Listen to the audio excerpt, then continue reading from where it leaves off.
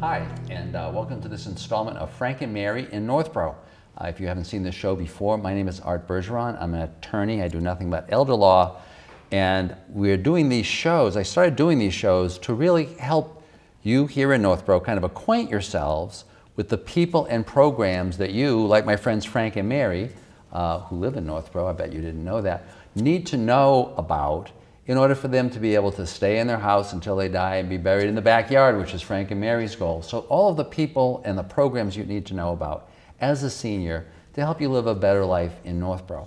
And because my friend Kelly Burke from the Senior Center knows all of those people, she is my co-host for this show and also invites all the guests and has a terrific guest for you today, and really appropriate guest given the fact that it's on October and it is, what is it called?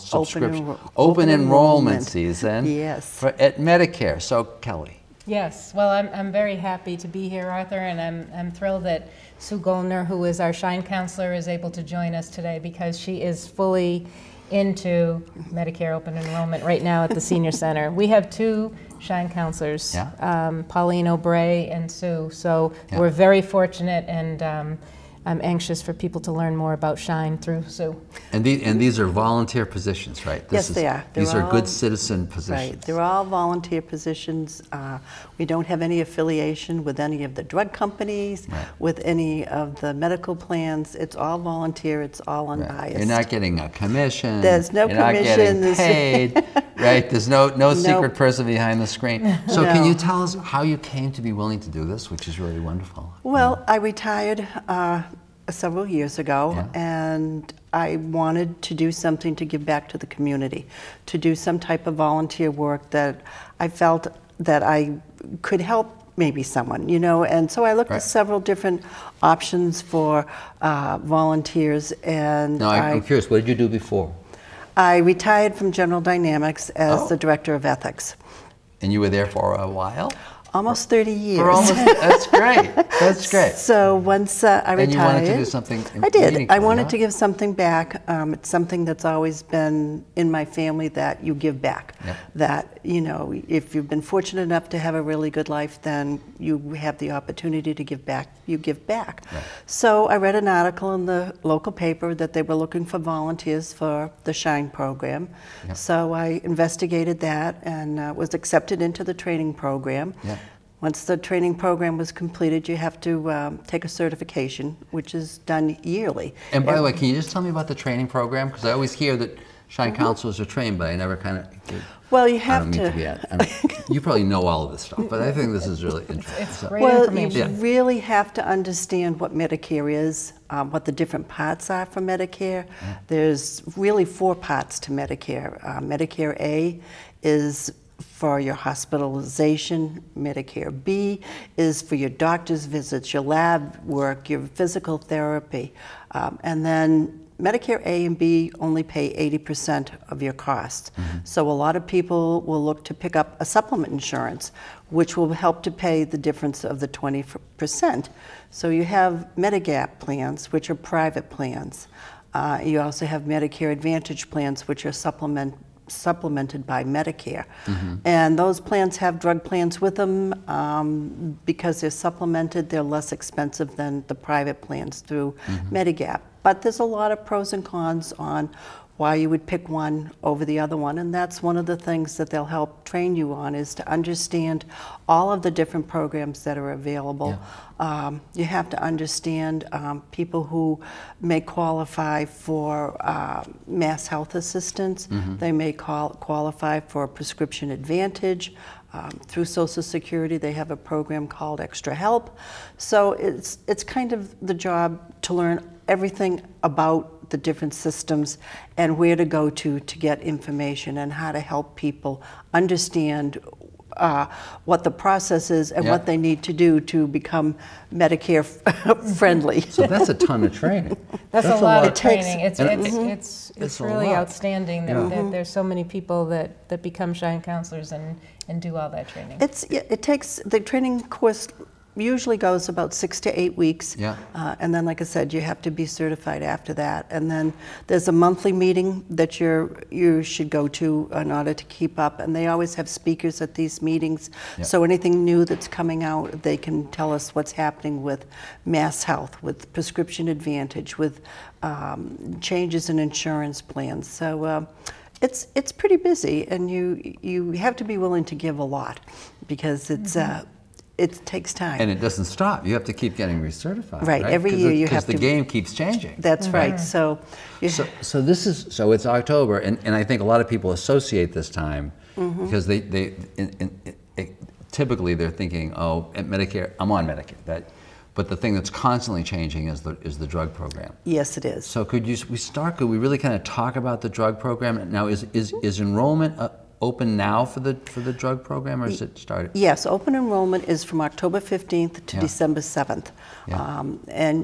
And you should definitely review your drug plan every year. Make an appointment through your senior center. You can call 1-800-AGE-INFO, and they'll connect you to a SHINE counselor or a center that has SHINE counselors at it. So that's a universal number. That's like yes, it is. That's all around Massachusetts. You just call that number. Yes. 1-800-AGEINFO. Correct. And I bet that our friends here at this cable station will actually put that on as a banner. Okay. So that it'll probably be near your name as we're talking during this show, right? So that's an important piece. Sure. It is an important piece, because I think sometimes people don't realize that the drug companies change their plan every year, and one year they might cover your drug and the next year they don't cover your drug, or they put it in a different tier, so that maybe you were paying $2 for it and now they've changed the tier and you're paying $10 for it. And they can do that. And how many plans are there out there now? About? For the drug plans, I believe this year we have almost 30.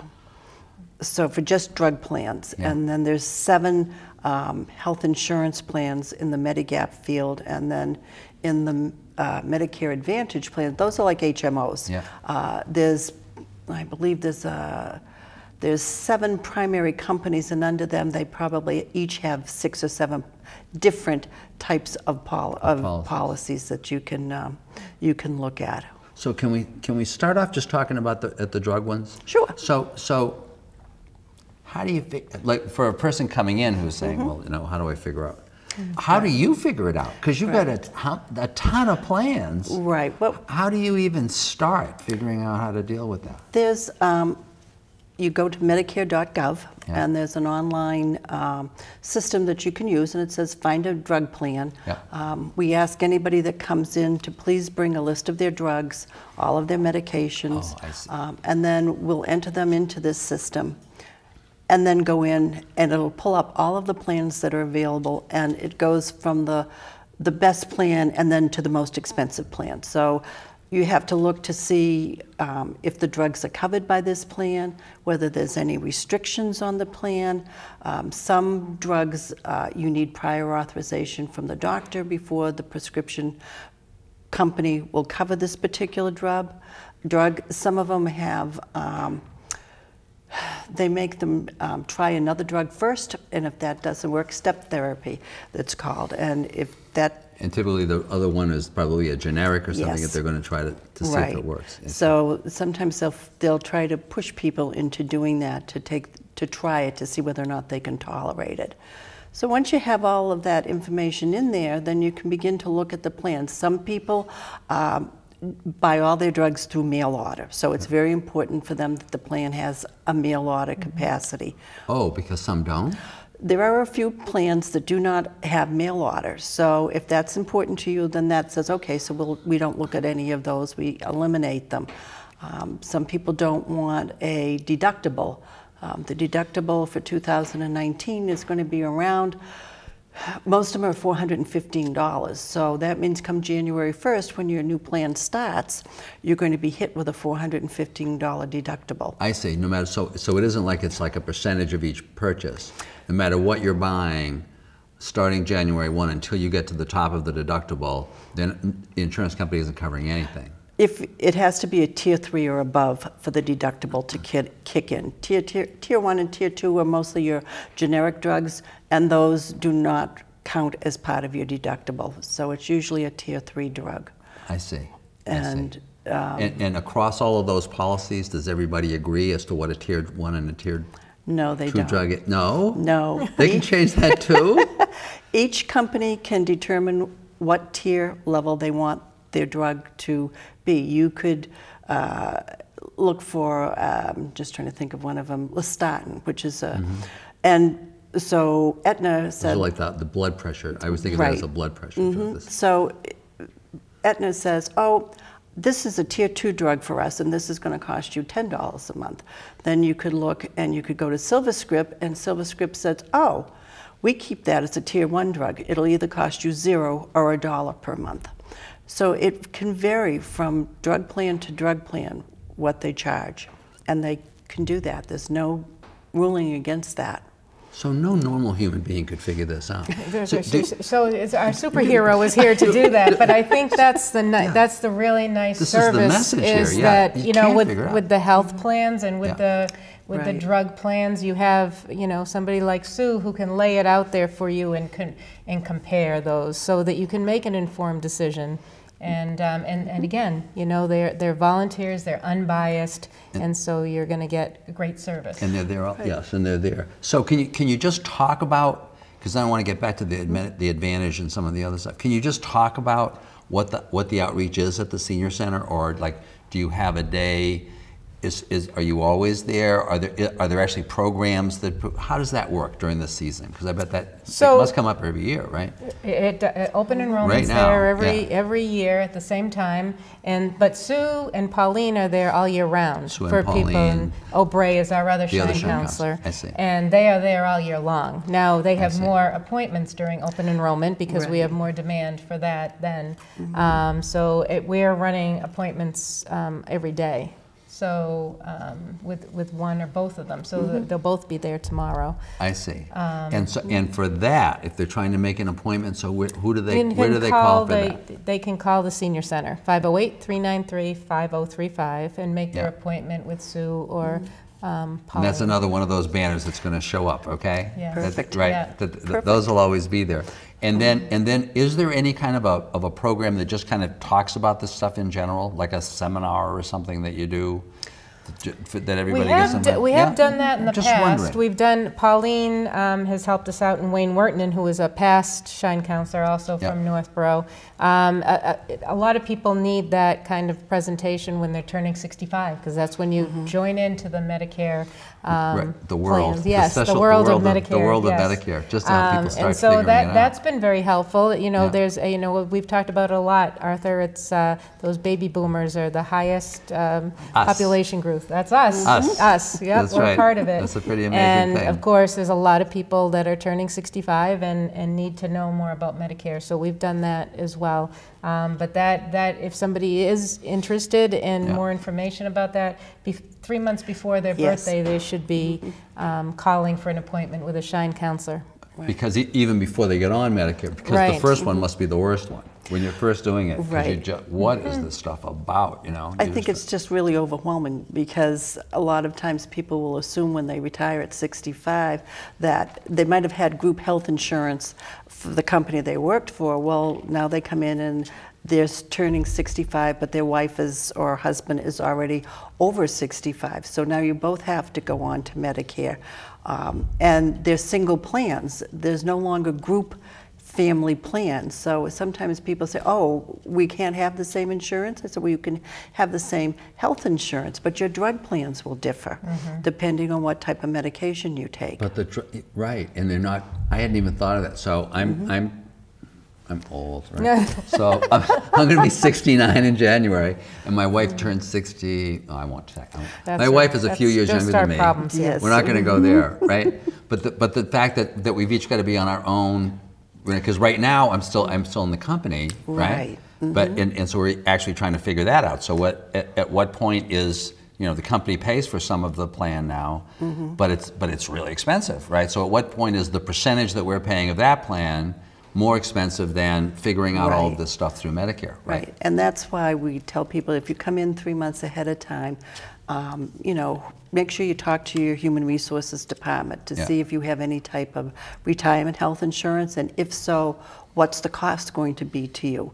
So when they come in, then we can say, okay, you know, you're fine. Your group health, your retiree insurance is going to cover you. Yeah. You know, you have a drug plan, you're good. But then you have other people who say, no, my company doesn't have any retirement group health insurance. So you have to really start from the beginning. Like, you know, you have to apply for your Medicare A and B. It doesn't just come to you. You have, and before you can apply for a supplement health insurance, you have to have your Medicare card. And sometimes that can take 3 to 4 weeks before you'll get your card. So we tell them, you know, apply for that right away. And then you can take your time determining what extra insurance you want, what drug plans you want. It'll give you a little leeway. But don't come in the day you turn 65 and want to sign up for everything. Right, right. And both Sue and Pauline see couples together because, of Yes. course, it's an important decision. You don't take for them into both. separate rooms and kind of... No. Togetherness. Until they find out their health insurance plans are not necessarily together. That's right, that's right. And then they're getting mad. So you do couples counseling at the end of these? That's great. There's only so much training, right? Right. But you have to have a person who's got the right disposition kind of going Absolutely, in. and we are so fortunate. You know, Sue and Pauline are great, but I have, as you know, great volunteers. I have great staff, and so that's what we're always trying to welcome people into the senior center for these kind of resources. And, Just for this kind of thing. yeah, exactly. So now can we talk a little bit about about Medicare Advantage? Because I think that is the most, for many people, the most baffling thing. I read this statistics, last week in the Times. They said that nationally, the number of people who have gone to Medicare Advantage plan over the last 10 years has moved from something like less than 20% of everybody to like over 30% of everybody. So the shift from standard Medicare A and Medicare B into Medicare Advantage is like really significant, you know. But people, first of all, often have no idea how any of this works, and then have no idea of any differentiations among those Medicare, what I would think of as Medicare C plans. It's Medicare C, the Advantage plans. Can you just talk about that a little bit, about kind of, first of all, how it works? As you had mentioned, you talked about it's really kind of like an HMO. So how does it work? What is a kind of the essence of a Medicare C plan?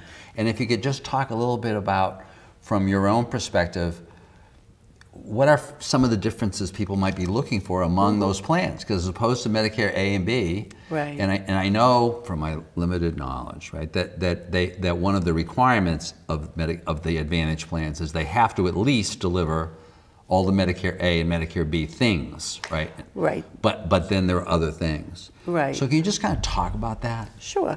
A Medicare Advantage plan, when we talk to people about that, the one thing we stress is that before you pick a plan, you need to contact your doctors and be sure that they accept these plans. The plan, because you have, as opposed to Medicare A and B, which everybody has to be, doctors have to take those. Right. But the Advantage plans in C is to pick up the difference from what A and B doesn't pick up. So you need to really make sure your doctors are going to accept whatever plan you pick, whether it's Tufts or Blue Cross or AARP. Each medical practice will usually take one or two. Some of them will only take Tufts, some of them will take, say, Tufts and Blue Cross. So you need to make sure that your doctors are in one of these plans that you're thinking about taking. Because they're subsidized, their premiums go from $0 up to $200 a month. Because they're subsidized. They're subsidized by Medicare. They're not a private insurance company. They're supplemented by Medicare. I see. So they can offer lower that makes sense, because Medicare is basically paying them what they were going to be using to take care of your care. Medicare is now paying an amount to these companies to do it. Right. So it's a subsidized program. They're HMO plans. So the difference is you need to get referrals if you go outside of your network. If you travel to Florida for the winter, An Advantage plan is not going to be your best friend. Because it doesn't travel with you. It doesn't travel with you. I see. If you're out of town for a couple of weeks and you have an emergency, yes, it does cover you for emergencies. But if you get the flu or a bad cold, it does not cover you for that. And if you say you were in Florida and you had a heart attack, yes, as an emergency services, your HMO or your Medicare Advantage plan will cover you.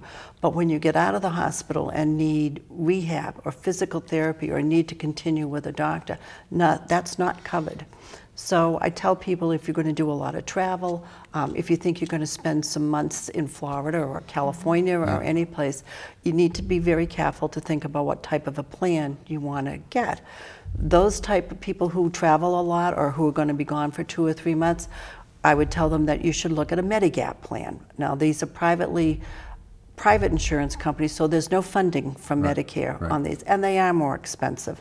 And they also need a supplement drug plan, where your Advantage plans, most of them include a drug plan. Because the Medigap plan, this is once again my limited, I think, the way I've been led to believe that I always think about Medicare B, that Medicare B, as opposed to the hospital Medicare A, which is the hospital, Medicare B typically is going to say, look at your doctor's bill and say, well, for that service, not what is your doctor's bill, but what's the ordinary and reasonable amount that would normally be paid for that service. And that's usually less. And then we're going to pay 80% of that. Correct. Right? And you're going to pay 20%. And the Medigap, it's my understanding, basically you're buying the insurance to pay the 20%. That's correct. Which is going to cover that piece. Yes, it's going to cover that. So it's really kind of it's really built into the A and B system, as opposed to having anything to do with C. You know, it's it has. The Medigap plans have the flexibility because they'll cover you if you go out of state. They'll cover you for, you know, if you spend 3 or 4 months in Florida, your insurance will cover you down there. If you do foreign travel, your Medigap plan will cover it. You don't have to have referrals. You can go to any doctor, any hospital, and a lot of people like that flexibility. And a lot of people like the Medicare Advantage plans.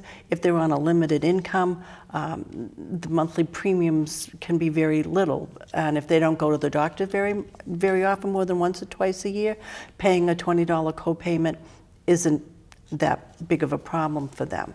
So they, you know, prefer to use something like that. They don't mind getting referrals. So I guess that was going to go to the next question. So if I'm a consumer, and once again I'm trying to figure this out. And by the way, can you change any time in and out from your regular Medicare A and B to a Medicare C or a Medicare Advantage plan? Or is that, or can you, let me put it this way, during an enrollment period every year, can you move from one to the other? During the open enrollment period, you can change your subsidy medical plan. You can change from Medicare Advantage to a Medigap plan. You can drop them. You can change your drug plan. You can only change your Medicare Advantage plan once a year between October 15th and December 7th. So once again, it's like right now. And if I'm a consumer, why would I think of doing a Medicare Advantage? I understand there are some good reasons not to, like from what you've just explained. You know, if you're traveling, that's really dangerous, you know. And by doing one of these plans, I'm more limited because you've told me I can, maybe my doctor will take but maybe not, right? So why would I want to do it? Why? It's usually it's a cost benefit. It's a cost, but I don't usually pay much in Medicare. Well, you pay deductibles. There's a deductible if you were in the hospital. It's around $1,800. If your deductible for B is $183. So those are upfront expenses that you would have to think about paying. You could have a Medicare Advantage plan that you only pay $0 per month for, so there's no cost to you. As opposed to Medicare, where there's that automatic deduction. I see. So, and that could be, and that's a monthly charge. Yes, it is. It's just that could be a couple $1,000s. It could be. Some of the Medigap plans are close to $200 a month. So the Gap plans give you freedom, but they're private, so you're going to pay more for them. And some people feel it's just too expensive. Others, they want the flexibility of going to any doctor in any hospital. and certainly with an HMO through the Medicare Advantage plan, you can see other doctors, but you have to go through the referral process. You have to go through the referral. Now, from your experience, because once again, you're not being paid by anybody, so you can talk freely here. From your experience among those Medicare Advantage plans, from the folks that you deal with, you said there were a bunch that are out there. Yes. Do you see that there are most people use one or two who are around here? And from your experience, is there a plan that really looks better than others? Or are there plans that really look better than others? Well, I think that's really an individual, each individual person might say, I've had Tufts all my life. I want to continue with Tufts. I have Blue Cross Blue Shield. I want to stay with Blue Cross Blue Shield. And they must all have these, right? They must yes, they do. And Tufts, their Medicare Advantage plans are a 5-star rating. That's the highest rating you can get in the state of Massachusetts. They have it, and Blue Cross Blue Shield has it this year. So we always tell them that these are the best rated plans. They might have 7 different types of sub-plans that you could look at. Some of them, you have a $0 per month copayment, but when you go to the doctors, you pay $25. If you paid $79 a month for your Medicare Advantage plan, you'd pay $10 when you went to the thing. So it's really a money angle, and what people feel they're comfortable with in paying. And if folks come to you to talk to you about these plans, are you doing some of those numbers for them?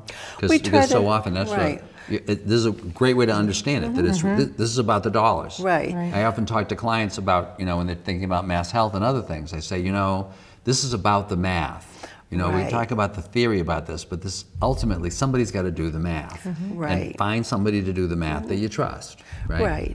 And I try to talk to them and say, like, do you go to the doctors every month? Are you healthy and you only go once or twice a year? Do you have physical therapy? I mean, because each one of these things are going to cost you money. So, and I try to go through and show them, like, if you need lab work, you're going to pay 20% of the cost, or you're going to pay $25. Or if you're going to see a specialist, it could be $40. So if you see a cardiologist 2 or 3 times a month, or twice a month, every month, let's look at plans where the cardiologist, which would, not be your primary care physician, it's going to, be outside of that. Let's see what we can find that might be better for you. That's really interesting. So it's another one of those reasons why you got to relook at it every year, because it isn't, now that you're explaining it, it isn't just about doing the math, it's about your situation may have changed. Right. And you actually have this ability, no matter what your situation is, to drop in and out of these, to move. You can move from Advantage to straight A and B once a year, depending on your situation. Right. You can always stay with just A and B, but then you're going to pick up the cost of the 20%. Right. And I just try to tell people, think what would happen if you were in the hospital for 3 or 4 days. That's tens of thousands of dollars, and you're going to be responsible for 20% of that. So hopefully you'll never be in the hospital, but if something happens, and that's why they call it insurance, right? Because you don't know. You don't know. It's there in case. It's not. Hopefully you won't have to use it, but if you do, and you have money put aside for something like this, and you're comfortable with that, that's great. This is the plan for you. But we never tell anybody what plan they should take. We try to give them as much information as we can, and sometimes I'll say to them, you know what? Take all of this away. Think about it, and then come back, and we can sign you up for whatever you need to sign up, because sometimes it is overwhelming. It's a lot to try to absorb. It's a lot. And as you say, the takeaway is, thank God we've got Sue. Yes, absolutely, and her partner, Sue and Pauline, and that you can come in. And it's free, right? It's confidential. And it's confidential, right? Right. And you can even stay for lunch, because you then got a great, you got a great lunch program, and you can figure it out. And the fact that you're on one track now, I think that's the other big takeaway. It does not mean you need to stay on that track, or that that's even sensible, because your condition may have changed, right? And your drugs may have changed, your needs for these other things. And it's all about every year doing the math over, Right. which is just a wonderful thing to know, Right. and to know that you don't have to do the math yourself. Right. For us, so many lawyers became lawyers because they couldn't do the math, right? That was, when my son tries to talk science with me, I go, no, Joe, that's why I became a lawyer, you know? So it's really, really handy. Right. This is really great. It is great, and we've heard all the great things that Sue can cover, and then we have another resource as well, and that's the Mass College of Pharmacy right in our backyard. Yes. And they're a wonderful resource for the Part D. So as Sue was saying, you might be happy with your health plan and not Right. want to change A and B or any You don't of have to those change, things. right. Right. But you may want to look at your formulary, at the drugs, at your prescriptions to make sure that your health plan hasn't changed anything or your drug plan hasn't changed. I was going to say, So- especially because they could just change it on you. What you thought was the right drug plan you this need year. that checkup every year. Yeah, right? it's almost Right. like that's a good way of putting it. Yeah. It's like a money checkup every year to make sure Right. that the system is right. Right. And Paula Evans is the Director of Outreach for Mass College of Pharmacy. So we have students from there that are going to become pharmacists or physician's assistants. They come with the faculty. They're coming to the Northborough Senior Center on November 6th, 5:30 to 7:30. This is an ad. Well, this is going to is- be on this is there. it. November 6th, 5:30 to 7:30, right? For those folks that are happy with their health plan, but they Yep. need that checkup on their Part D, Right, this right. is a great opportunity to do that. These Mass College of Pharmacy did 1,200 of these last year, so Wow. they've been doing it for years and they're experts in this. That's great. Pauline O'Bray, our other Shine counselor, will be in the room if a health plan question comes up during that time. But I really do encourage people to call the Senior Center 508-393-5035 That's and a blink. sign Yeah, up yeah. for Part D with the Mass College of Pharmacy on November 6th.